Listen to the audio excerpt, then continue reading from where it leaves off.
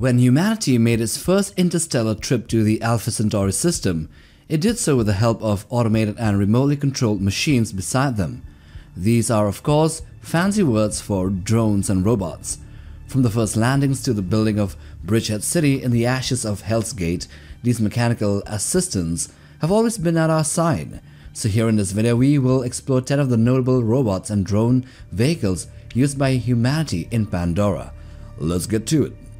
The first one, the Hexbot. Formerly classified as swarm assemblers, it is a rugged hexapedal unmanned ground vehicle originally designed for heavy industrial construction. Manufactured by Matanza Arms Corporation, these machines combine industrial utility with battlefield adaptability. Each Hexbot uses powerful electric arc emitters for welding and cutting metal, allowing it to repair infrastructure, breach obstacles, or even sabotage enemy equipment. Its six-legged configuration gives it exceptional mobility. Hexbots can scuttle at high speeds across uneven terrain, also cling to vertical surfaces and even reorient themselves mid-movement to maintain stability. One set of legs can be dedicated to gripping and transporting supplies, enabling the Hexbot to function as mobile logistics units within the RDA installations. When used in a security role, their electrical systems double as weapons, delivering disruptive shocks and triggering a plasma self-destruct burst designed to shock nearby enemies.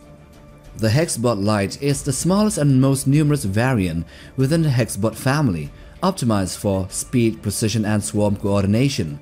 Easily recognized by its brown-orange coloration, this mini assembler excels at fine detailed tasks such as welding, grinding, riveting, and even painting, making it indispensable for rapid construction, repairs, and finishing work. Too small to regularly haul heavy equipment, the Hexbot Lite instead operates as a high-velocity finisher, darting between larger machines to complete critical tasks before moving on. Its agility is reinforced by priority access to the swarm control protocol. Modular attachment points allow them to use tools and effectors and to be swapped almost instantly, giving the Hexbot Lite remarkable versatility as well despite its size. In both industrial and combat scenarios, these units act as fast, efficient force multipliers, as small machines whose impact far exceeds their physical footprint. Number 2. The Hexbot Heavy. This is the main workhorse of the Hexbot assembler fleet, built for strength, reliability, and versatility. About the size of a large dog, it can carry medium-sized materials and perform most welding and fastening tasks needed for construction and repair. The Hexbot Heavy moves easily on the ground and can also climb the sides of structures and working smoothly even at difficult angles. This is made possible by its insect-like gripping toes and suction devices, which allows it to hold firmly to almost any surface, while its weather-protected limbs let it operate in mud and other harsh conditions. Cameras and sensors mounted on its head helps it stay aware of its surroundings and nearby machines, and its multiple tools and effectors allow it to perform several tasks all at once. To support long periods of work, the Hexbot Heavy also includes a hidden cooling fan in its abdomen to prevent its internal batteries from overheating, which means it is highly effective even at long durations. Number 3. The Hauler Support Bot. The construction material Hauler Support Bot is the carrier unit of the assembly family, filling a role similar to a mule or a donkey on a construction site. Larger and bulkier than the light and heavy Hexbot variants, it is built to transport and supply large amounts of construction materials without interruption. Its main task is to keep work teams constantly stocked with essential items such as pipes, fittings, panels, struts, utility components, and fasteners. On busy work sites, several of these haulers operate all at once, often surrounded by swarms of smaller assemblers that quickly take the parts they need for their next jobs. The hauler is equipped with a powerful suction grip frame for lifting heavy sheet materials and an adaptable flatbed that securely holds cargo even when moving or working at steep and awkward angles. Number 4. The Big Quad. The QX19 Block 3 Big Quad is the largest and most powerful assembler in the ConDev lineup, which means the Hexbot family, designed to handle the heaviest construction tasks on site.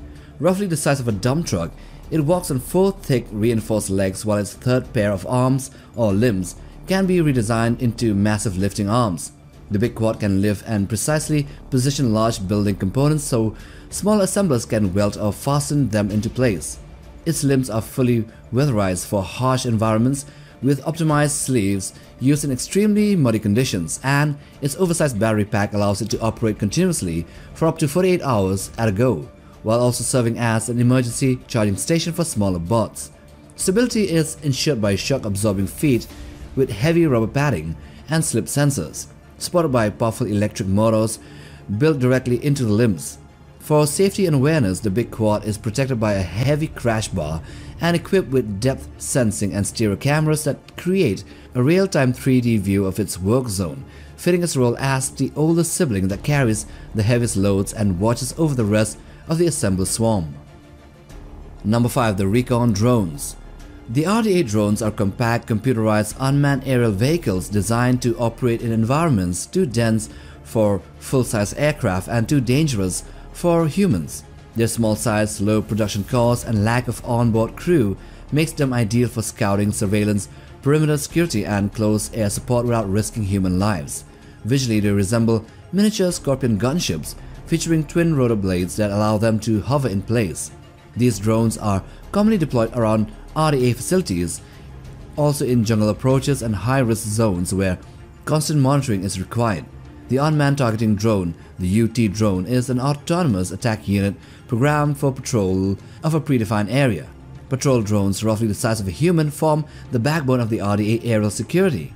They provide constant surveillance and active defense. Building on this design, the electric drone replaces standard munitions with powerful electric discharge systems, and then the alarm drone serves as an early warning platform, and upon detecting an intruder, it emits a loud alarm to alert nearby forces and summon reinforcements. Number 6. The Robotic Crane. The RDA robotic crane, also known as the mobile crane, the MCRA-220, is a massive unmanned construction vehicle used at the Bridgehead city for building large facilities. It is one of the biggest vehicles at 99 meters long and works alongside construction blimps, hexbots, AMP suits, and tower cranes to assemble huge prefabricated power and processing plants. The crane drives itself but also is remotely controlled by an operator from a safe base, using advanced sensors and a computer brain at the front to stay aware of its surroundings. It has two long, extendable crane arms that can reach across wide construction sites, each ending in a handler claw that can grip materials or switch to lifting hooks. The entire vehicle moves on 4 giant hubless wheels powered by electric motors, making it strong, stable, and efficient for heavy construction work. Number 7. The Hellhound. The RDA Hellhound is a robotic tracker designed for scouting, reconnaissance, and even hunting important biological targets on Pandora. They were built to look and act like a real dog. The Hellhounds copy the size, movement, and behavior of canines, including an advanced sense of smell that can let them detect and follow chemical traces from scent samples given by their handlers. They were developed after 2154 and were first used on Pandora in the year 2168 during the hunt for Jake Sully and his family, where they were deployed in coordinated packs just like hunting dogs, and these hellhounds are well armored and tough enough to resist arrows from Na'vi hunting bows, with their armor only being pierced by heavy gunfire. They have a single red glowing eye that gives them a strong night vision and also infrared sight, makes them dangerous, very dangerous in the dark. For attacking, they use powerful metal jaws that can cause serious injuries, but these jaws can often be electrified to stun and capture targets without killing them. Because they are smaller and lighter than AMP suits, many hellhounds can be carried in one Valkyrie aircraft, although it is really unclear if they are still active in the current setting. Number 8. The Rover, or ROVR. These are remotely operated ground vehicles and one of the very first robots ever sent to Pandora. They were used during humanity's first landings on the moon to explore the surface before people arrived in large numbers. At least 3 rovers were deployed, dropped from ships like the ISV Bradbury and later the ISV Venture Star in 2084.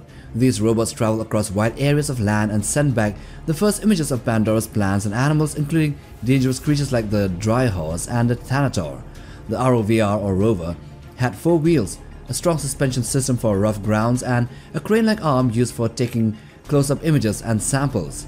It was protected during landing by special drop pod casings.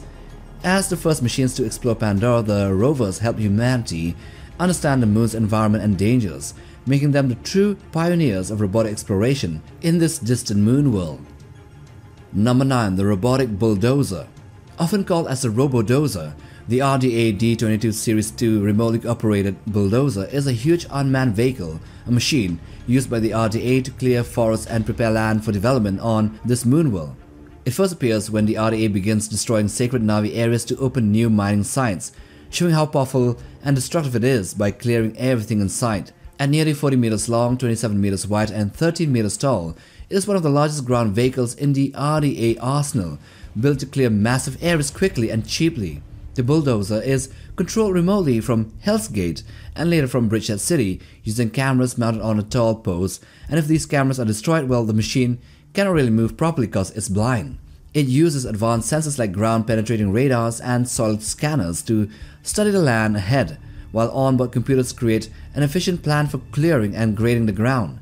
Equipped with a giant front shovel and a rear backhoe, and strong metal treads, the D-22 can dig, flatten land, build roads, and remove soil for mining, and thus is a real nuisance for the Na'vi. And then number 10, the sensor probes. The RDA sensor probes, also called mapping probes, are small unmanned ground robots used to study the land on Pandora. Its main job is to scan the ground and map the geology and terrain to help the RDA find valuable natural resources. About the size of a human and moving on 4 wheels, the probe has a bulky body that holds powerful computers connected wirelessly to large machines like the mobile drill platform Alpha. Special sensor flaps on its sides collect detailed information about the landscape and then what lies beneath it. After finishing their scans, the probes are usually shut down to protect the data it gathers. And so with that, we come to the end of this video on the 10 robots and drone vehicles in Avatar. Now do hit the like button for support, and also for the ones holding their phones in their hands, do hit the hype option to push this content further. Subscribe to be a part of Legion Nerdbug. Until the next time, take care, boys.